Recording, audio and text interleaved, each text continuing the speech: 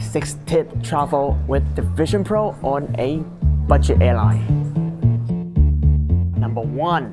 Save a carry-on by wearing your Vision Pro like a pair of sunglasses. If anybody asks, just say you need this to see.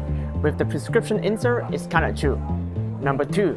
Use a shark-proof lens cap instead of the Apple one, so you don't need to get that overpriced and oversized travel case. Number 3. Turn on travel mode before the plane moves to avoid tracking airs. Number 4. Shut the blinds and try not to look out the window to avoid against tracking airs.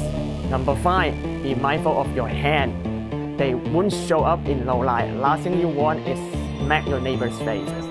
Hey guys.